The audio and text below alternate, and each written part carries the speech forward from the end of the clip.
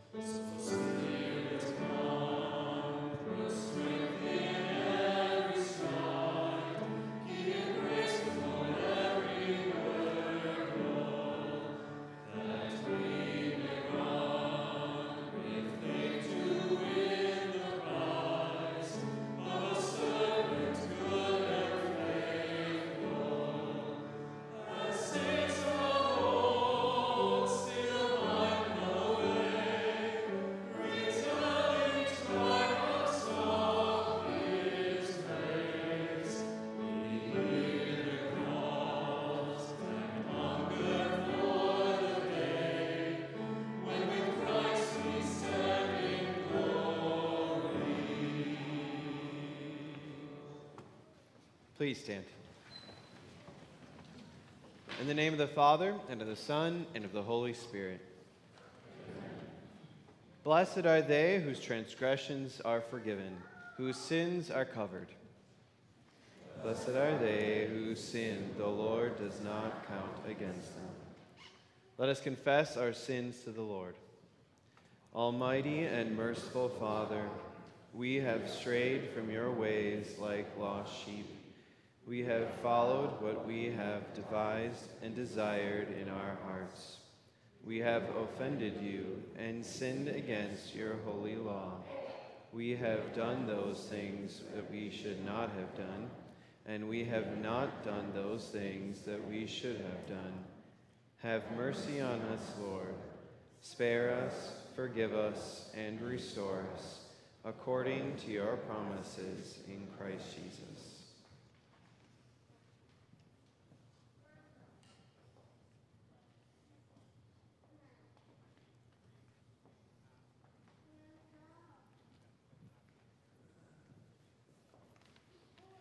Our gracious Father in heaven has been merciful to us. He sent his only Son, Jesus Christ, who gave his life as the atoning sacrifice for the sins of the whole world. Therefore, as a called servant of Christ and by his authority, I forgive you all your sins. In the name of the Father, and of the Son, and of the Holy Spirit. Amen. He was delivered over to death for our sins.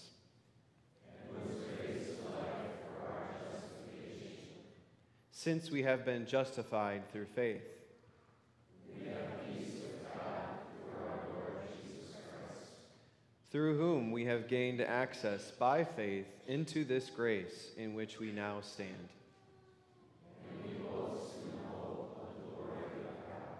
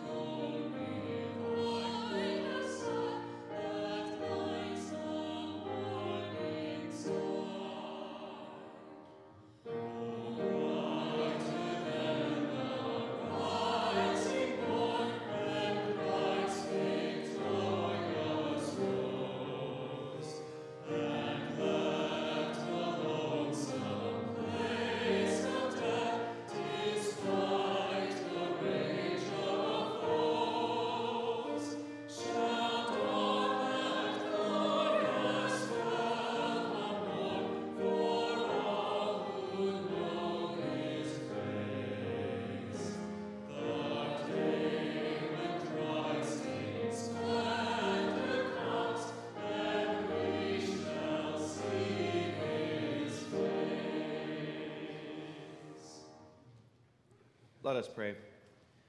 Hear our prayers, Lord Jesus Christ, and come with the good news of your mighty deliverance. Drive the darkness from our hearts and fill us with your light. For you live and reign with the Father and the Holy Spirit, one God, now and forever. Amen. You may be seated.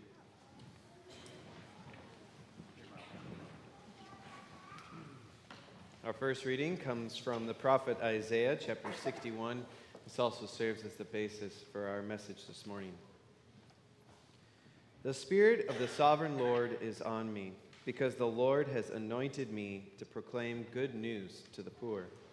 He has sent me to bind up the brokenhearted, to proclaim freedom for the captives, and release from darkness for the prisoners, to proclaim the year of the Lord's favor and the day of vengeance of our God, to comfort all who mourn, and provide for those who grieve in Zion, to bestow on them a crown of beauty instead of ashes, the oil of joy instead of mourning, and a garment of praise instead of a spirit of despair. They will be called oaks of righteousness, a planting of the Lord for the display of his splendor. I delight greatly in the Lord. My soul rejoices in my God, for he has clothed me with garments of salvation and arrayed me in a robe of his righteousness. As a bridegroom adorns his head like a priest, and as a bride adorns herself with her jewels. For as the soil makes the sprout come up, and a garden causes seeds to grow, so the sovereign Lord will make righteousness and praise spring up before all nations. This is the word of the Lord. Thanks be to God.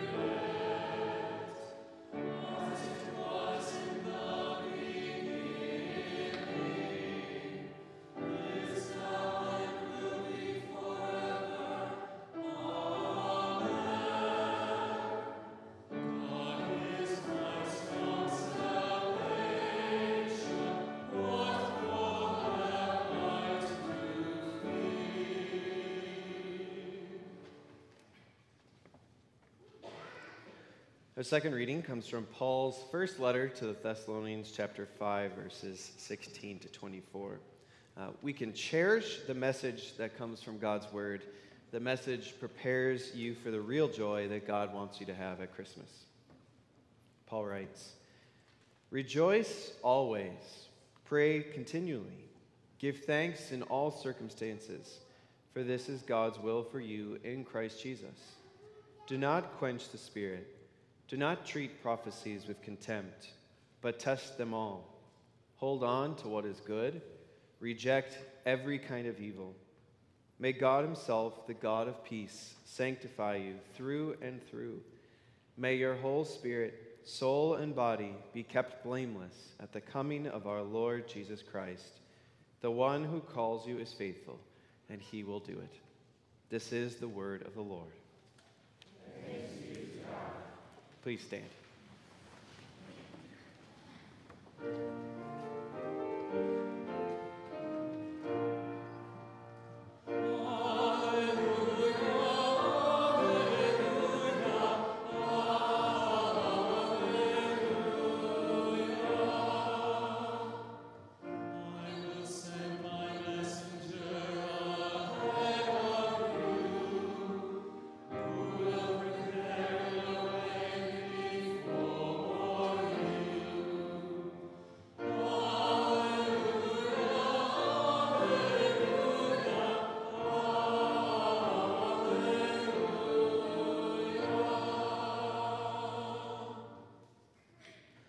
Our gospel lesson comes from John, from select verses. We often hear the question around this time of year, "What do you want for Christmas?" To which I would respond, "I don't know." Well, John the Baptist prepares the way for people to see a Savior, a message that they didn't necessarily always want or even know that they needed, but this is one that they truly needed. There was a man sent from God whose name was John. He came as a witness to testify concerning that light, so that through him all might believe. He himself was not the light. He came only as a witness to the light. Now this was John's testimony when the Jewish leaders in Jerusalem sent priests and Levites to ask him who he was. He did not fail to confess, but confessed freely, "I am not the Messiah." They asked him, "Then who are you? Are you Elijah?" He said, "I am not." "Are you the prophet?" He answered, "No." Finally they said, "Who are you? Give us an answer to take back to those who sent us. What do you say about yourself?"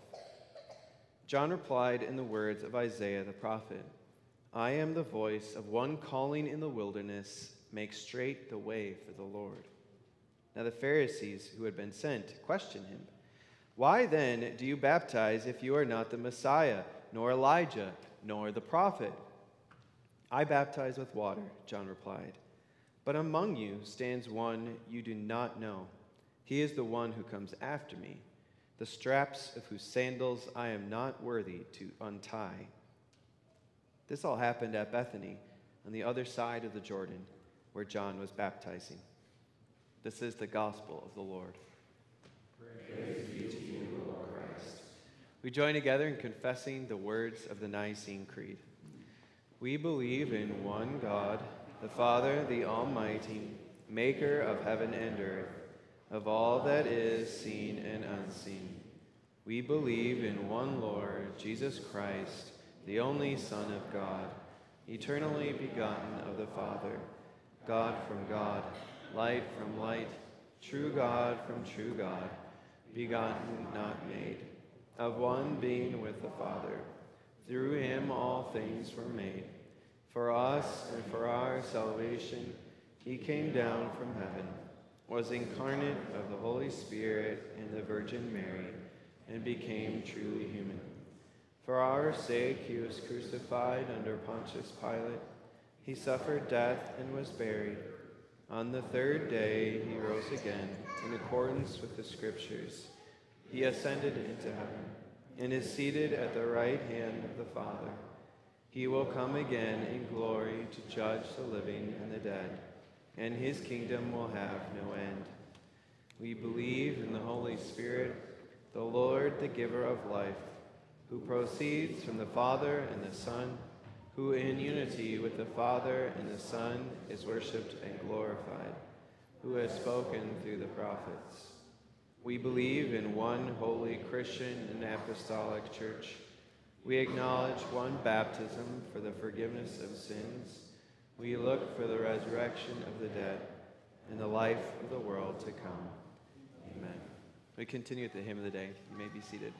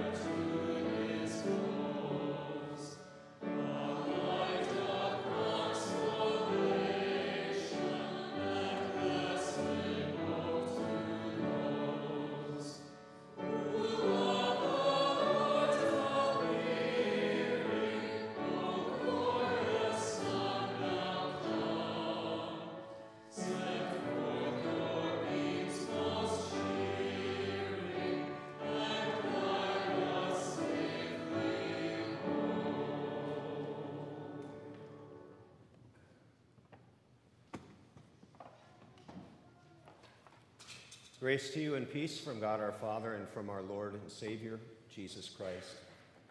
As Pastor Walter mentioned, the message today is based on the Old Testament reading, the first lesson from Isaiah 61. We begin with prayer. Lord, bless the words of my mouth and the meditation of our hearts. May they be acceptable in your sight, O Lord, our rock and our Redeemer. Amen. Dear friends in Jesus, our Savior, the words joy and Christmas just seem to kind of belong together, don't they? What is it that gives you the greatest joy this time of year? Is it finding that perfect gift for one of your loved ones that you cherish so much? Is it the Christmas decorations inside the house, out on the front lawn, Christmas lights? Or is it the Christmas gatherings that you're able to have with your family? At the same time, what is it that robs you of joy this time of year? Is it the family member who fails to fill out their Christmas list and so you don't know what the perfect gift is for them? Or is it trying to figure out where you stored your Christmas decorations only to find that half of the lights don't work when you do find them? Is it not being able to meet with family and gather with them because of distance or schedules? Sometimes the very things that we think are going to bring us the greatest joy cause us the greatest frustration. And maybe that's because we often focus on the wrong things as our source of real joy. So today we continue that sermon series, The King Shall Come, and we're reminded today through Isaiah that he is bringing joy. Joy that we are clothed in Christ's righteousness, and joy that we are clothed for his service. Today, God, through the prophet Isaiah, speaks to us about this joy as he alludes to something called the year of Jubilee in the Old Testament. You ever heard of that? The year of Jubilee? What's that? Well, the year of Jubilee is even better than Christmas. Really? Can anything be better than Christmas? I mean, at Christmas, you get all kinds of stuff for free. What could be better than that? Well, sure, you do receive a lot of gifts at Christmas, but you also buy gifts, don't you? And if so, what's your budget for Christmas this year, may I ask? I'd venture a guess that for families, we spend more money this time of year than any other time of year. And as a result, the excitement of Christmas is then soon followed by the dread of the January credit card bill. Wouldn't it be great if January could be declared no bill month? Huh? As long as we're dreaming here, wouldn't it be great if every January you got your credit card bill and it had the word paid stamped on the statement? Well, in the Old Testament, God commanded his people to do something just like that. Every seventh year was meant to be a Sabbath year. And so all of the debts that had been accumulated during the previous 7 years, they were to be canceled. And then every 50th year, they were to do the same thing, and it was called the Year of Jubilee. And it was meant to provide God's people with restored freedoms. And so land was returned to the original owners. Slaves were to be set free. Loans were to be written off. It was called the Year of Jubilee after the Hebrew word Yobel, which means horn. So at the beginning of the year, a ram's horn was to be sounded to mark or indicate to everybody that their year of freedom had begun. Now that would be worth celebrating, don't you think? That would bring some joy. I think you'd do a little dance if you knew that every January your credit card bill was going to be paid by somebody else. Unfortunately, it seems like the Israelites never really celebrated the Jubilee. People were afraid that if they didn't recoup the money that was owed to them, they wouldn't be able to survive the year. And so their lack of trust in God's promise to provide for them caused them to miss out on the blessings that God wanted to give them through the Jubilee. But God's purpose for that year of Jubilee, it was more than just leveling the economic playing field. He wanted it to be a picture of the freedom from sin's debt that Jesus would bring. In fact, at the beginning of his ministry, Jesus preached on the opening verses of this section from Isaiah. And he made it very clear that these words are a prophecy about him. The Spirit of the sovereign Lord is on me, because the Lord has anointed me to proclaim good news to the poor. He has sent me to bind up the brokenhearted, to proclaim freedom for the captives and release from darkness for the prisoners, to proclaim the year of the Lord's favor and the day of vengeance of our God, to comfort all who mourn. In those verses, Isaiah alludes to that year of Jubilee, calling it the year of the Lord's favor. In what way has Jesus brought us freedom from debt? Well, I don't think I'm ever going to have enough money to buy my own private tropical island. I'm okay with that. I've come to terms with that. If I can visit such a place, maybe a couple of times, I've been to Antigua a couple of times, I'm happy with that. But the same can't be said of heaven. If we don't have what it takes to buy a spot in heaven, then we're never going to see it. We're never going to be allowed to bask under God's unfiltered love, but rather we will be burning under the glare of his anger in hell. So what does it cost to own a piece of heaven? Well, here's an inkling. No smart aleck comments about your teacher's clothes. No unflattering remarks about your coworker. No disregarding God's word because you don't really like what it says. No ignoring somebody else's pain, but doing whatever you can to alleviate the suffering. In short, the price tag for a piece of heaven is being unselfish every second of your life. And so if you've ever ripped a toy out of the hands of a brother or sister, if you've ever bent the truth when you're dealing with a customer, if you ever grumbled and complained when you had to get down on your hands and knees to clean up somebody else's mess, well, then you don't have what it takes to buy a piece of heaven, but you have carved out a place for yourself in hell.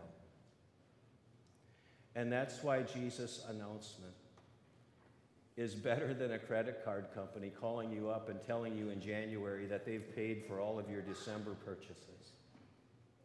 Jesus came to announce freedom from all sin. And on the cross, he paid the debt of hell that we owe.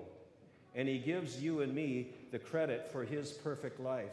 And in essence, he's telling us that our future sins, too, have been paid for. Can you imagine living with a credit card company like that?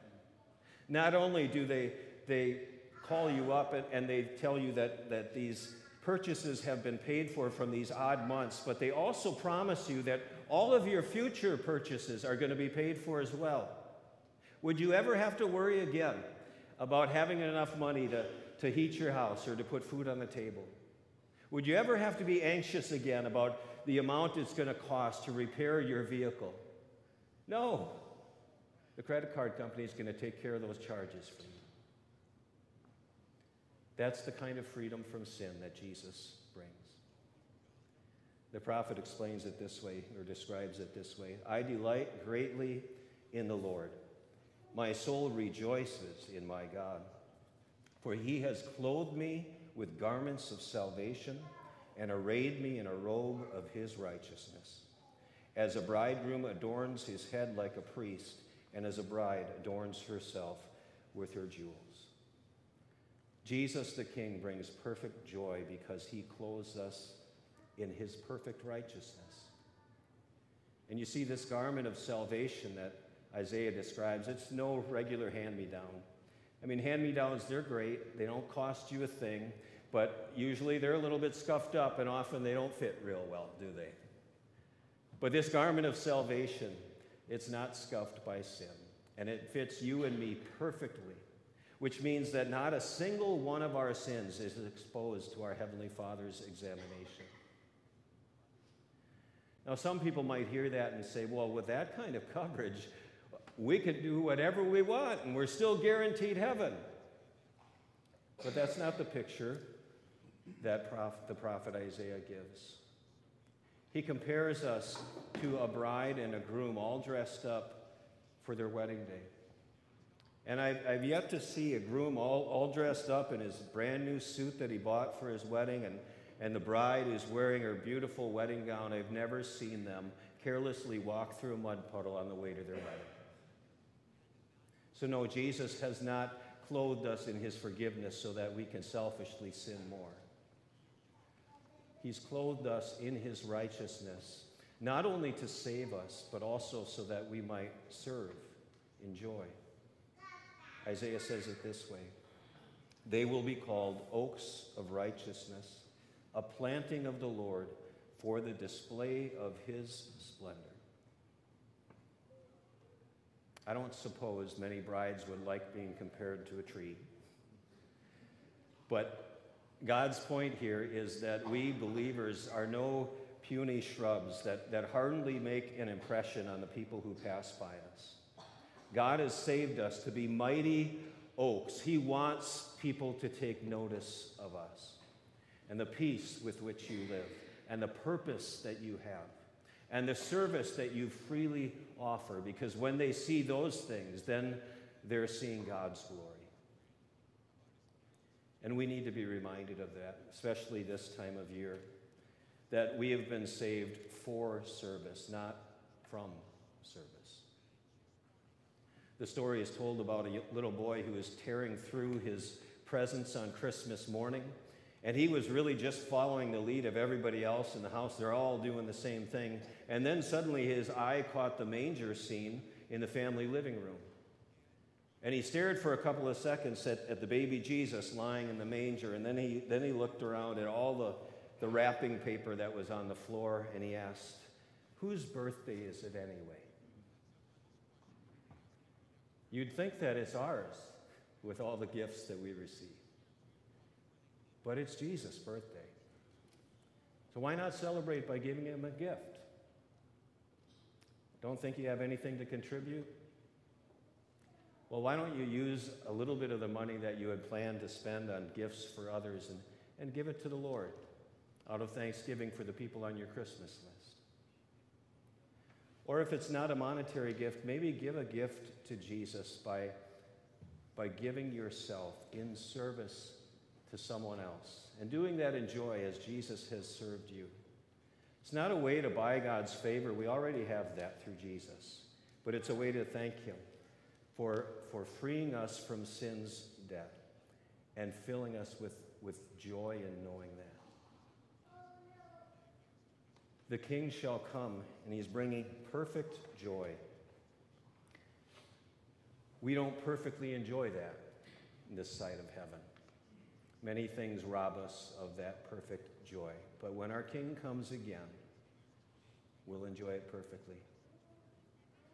Whatever that joy leads you to do, in whatever way it leads you to do it, may part of that joy be, in some way, to share the good news of the freedom from sin's debt that Jesus brings to you and to me, and the certainty and the eternity of the Lord's favor that we have. Amen. We continue now with the prayer of the church.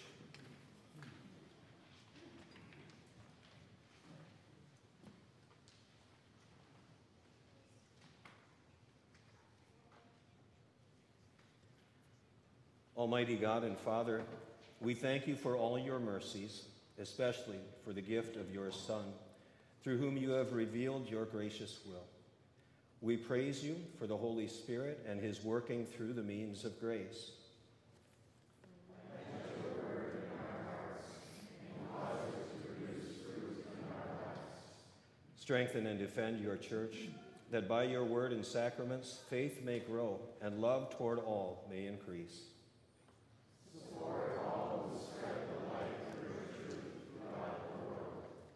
Keep our children in the grace of their baptisms. Enable their parents to train them in lives of faith.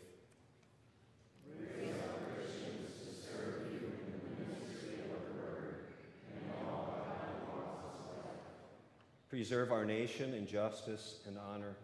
Guide and bless all who make, administer, and judge our laws. Give them wisdom that they may promote justice and your people. Let your blessing rest on planting and harvest, commerce and industry, medicine and science, the arts and culture. Protect all who travel and care for those whose work is difficult or dangerous.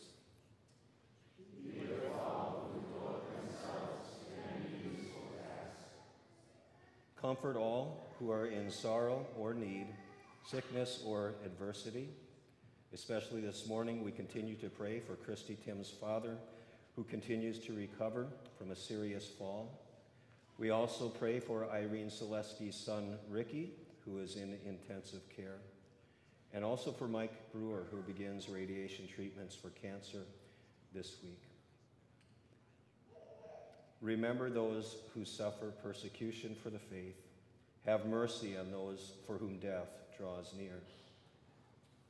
Grant them your love and take them into your tender care. We also pray for teachers who have been called to St. John's and also from St. John's to another school. Matthew Redfield, who has been called to teach 5th grade next year. Nick Wraith, called to be a 7th grade teacher here at St. John's next year, and Katie Kudrin, who has been called to a different school to teach 1st grade. We ask you to bless them with fruitful conversations with those who have called them, so that you may, Lord, direct them in the place that they should serve at this time. Hear us now, Lord, as we pray in silence.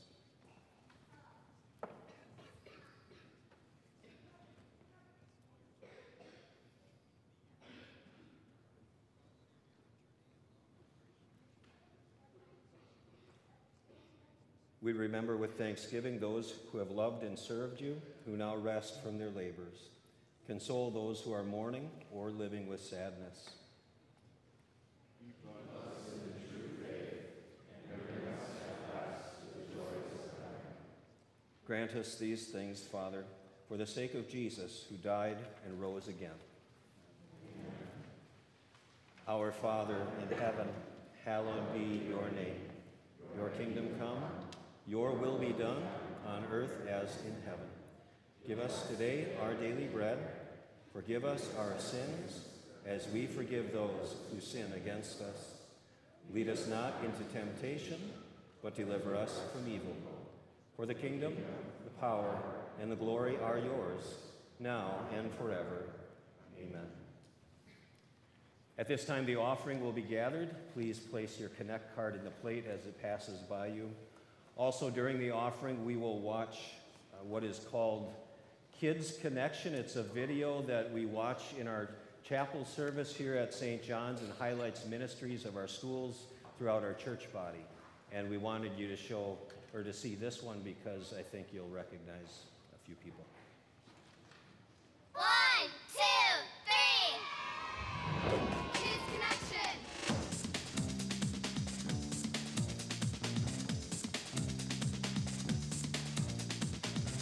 Stay connected. Stay connected to Jesus. Welcome to Kids Connection. I'm Jake. And I'm Olivia.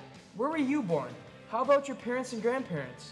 Today, we have a very special story where we get to explore Culture Day with students from all over the world.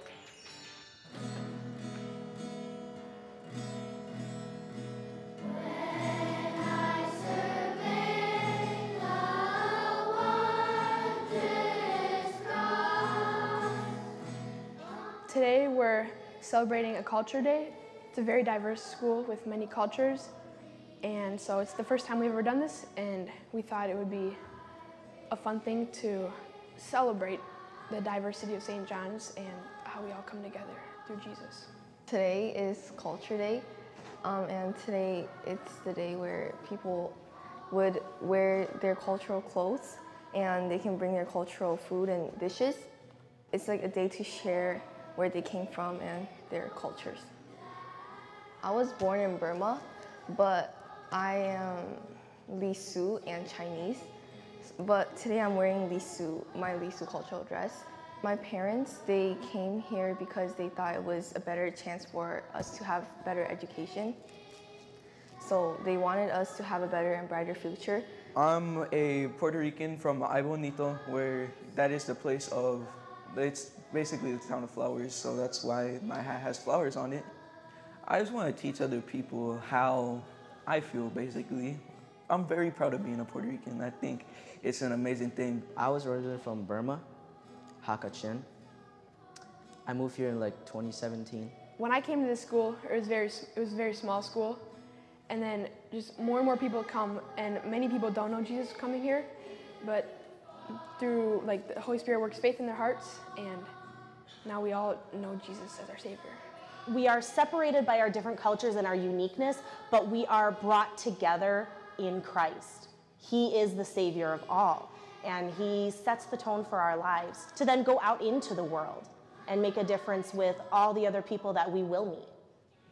1, 2, 3. 1, 2. I like this school because the teachers, they're they're good teachers. They understand us and they actually care about us. This school gave me so much more opportunities because it taught me a lot more about Jesus and also about my education. I think that it's mainly important, sharing the Word of God, first of all, because we want to all see each other in heaven. We want to all be one family, treat each other equally. Okay, so you can draw you in your shorts. I have many friends here. They're very kind. And we can always learn about Jesus every day when we come here. I think it's super important because we should always put God first, and this school does that every single day. We start off with religion class, and that's a good way to start the day.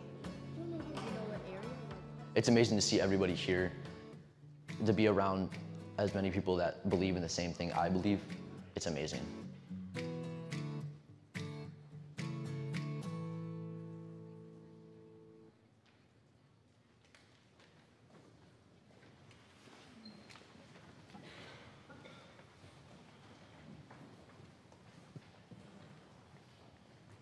The Lord be with you. And also with you. Lift up your hearts. We lift them up to the Lord. Let us give thanks to the Lord our God. It is right to give him thanks and praise. It is truly good and right that we should give thanks to you, Almighty Father, through Jesus Christ our Lord, whose way John the Baptist prepared when he called people to repentance and pointed to Jesus as the Lamb of God, who takes away the sin of the world. Therefore, with all the saints on earth and hosts of heaven, we praise your holy name and join their glorious song.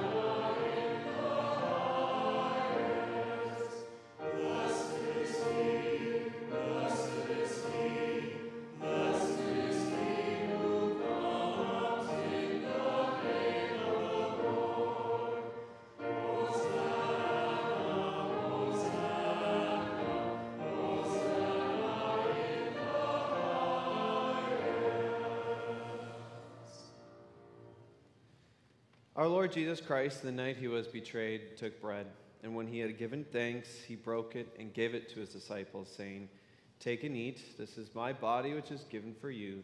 Do this in remembrance of me." Then he took the cup, gave thanks, and gave it to them, saying, "Drink from it, all of you. This is my blood of the new covenant, which is poured out for you for the forgiveness of sins. Do this whenever you drink it in remembrance of me. The peace of the Lord be with you always.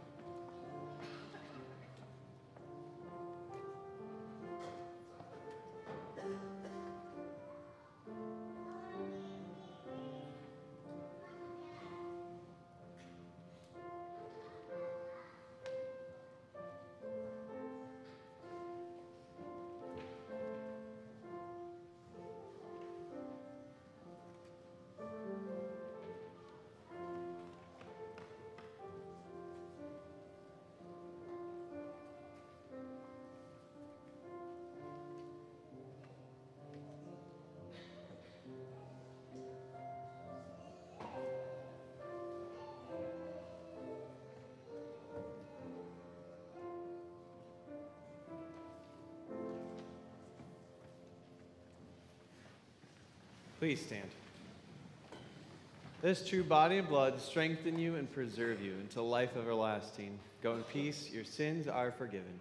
Amen. Give thanks to the Lord, for he is good. Whenever we eat this bread and drink this cup,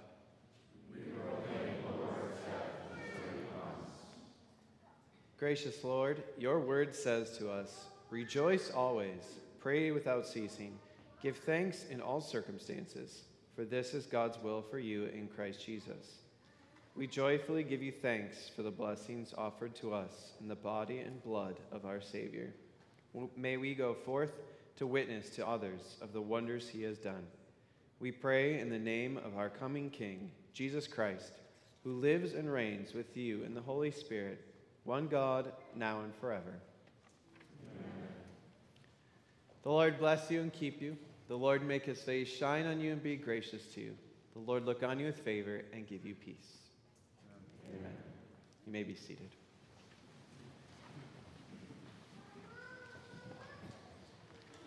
Good morning once again.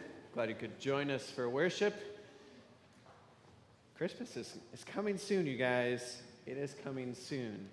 And speaking of which, in our Sunday morning Bible classes, you can join us for, this is kind of a special Bible study as we are looking at Messianic expectations. We'll talk about it more here, but you can meet in church like we normally do here. We're going to watch a video first, and then we'll break out into our small groups like you normally do, but it'll be kind of a standalone Bible class today. As always, you're always invited to come and join us in our midweek Advent worship services at 3:45 on Wednesdays, and then there's usually a little fellowship meal that follows.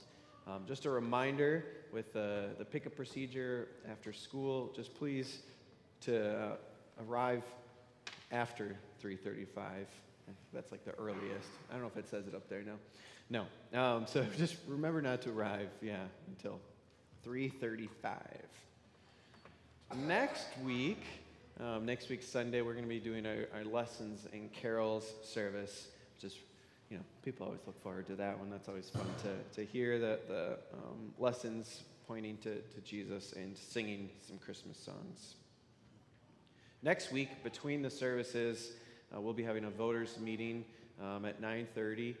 It won't be a crazy long voters meeting, and we're also going to be having a Zambia mission trip presentation. The Hargraves, Jamel and Joanna, are going to be going there next summer for a mission trip. So you can stick around for the voters meeting and to hear a little bit more about their trip that they're going to be taking. And a little bookend here. Say, started with Bible class, we'll end with Bible class. So although your bookmark might say for this week to read chapter 22, which is the Christmas one. We're doing Messianic expectations this week, and then next time we join together, you can read chapter 22. So read chapter 22, which is the Christmas chapter for December 17th. Otherwise, God's blessings on the rest of your day. We get to celebrate the joy that God has given to us, knowing that we have a Savior, and how amazing that is as we look forward to Christmas. May God bless the rest of your day.